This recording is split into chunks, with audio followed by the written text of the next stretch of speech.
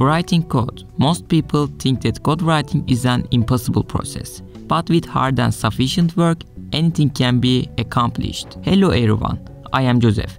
Today I am 16 years old and I have been developing my own mobile apps and games for 2 years. I will answer all questions such as what languages I learned and how many hours in a day I worked. I will also tell you how to learn faster. So if you are ready, let's get started. When I first encountered coding, I was 14 years old and I didn't know anything about creating an algorithm. Being able to design has always been a passion for me. For this reason, knowing coding was necessary to be the creator of the digital universe. Once I decided to learn code, I did some research. Python was the most recommended language for beginners, so I started to learn Python. I watched many tutorial videos and I learned how to write simple codes, such as simple math operations. When I first started, it was slow, but I never gave up and kept moving forward. After a month, I learned the basics of software development with Python. I was able to build a calculator with what I learned. Once you have learned the basics, it's possible to do anything you imagine with Python. There are many libraries developed for Python. It is possible to create algorithms that can be used in many different areas with these libraries. Coding was a fun process for me. I was wearing headphones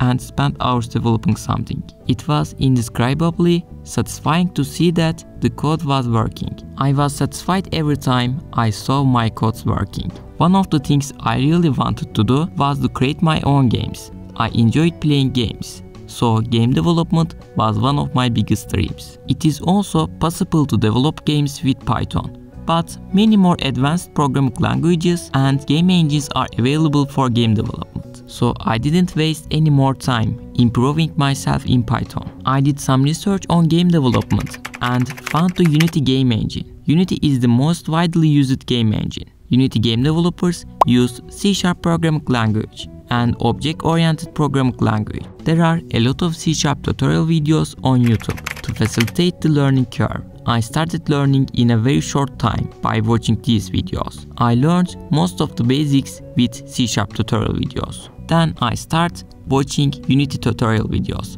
Learning is more manageable while working on a project. For this reason, I have developed many Unity projects until now, and my learning process continues every day. I was 14 when I coded my first game. Today I am 16 years old, and I have created 15 games so far. I have been enjoying learning game development for 2 years. Apart from game development, I have also been interested in different areas, such as mobile development in some periods. The first mobile application I developed was the Pomodoro Counter application. It had a very cool UI design. This app has been released on both Google Play Store and Apple App Store. In fact, the Pomodoro Counter application has exceeded 300,000 downloads instantly. In short, I can say that programming languages are basically very similar to each other. Operators and variables work the same in most programming languages. The only thing that has changed is how you set up the algorithm structures. Once you learn one,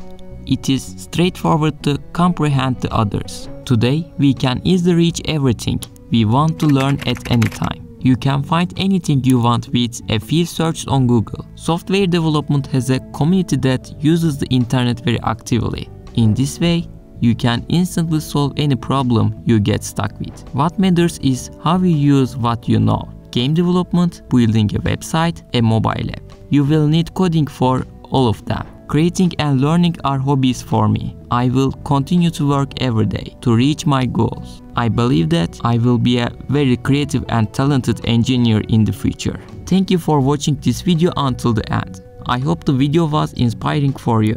Don't forget to like this video and subscribe to my channel. See you in the following videos.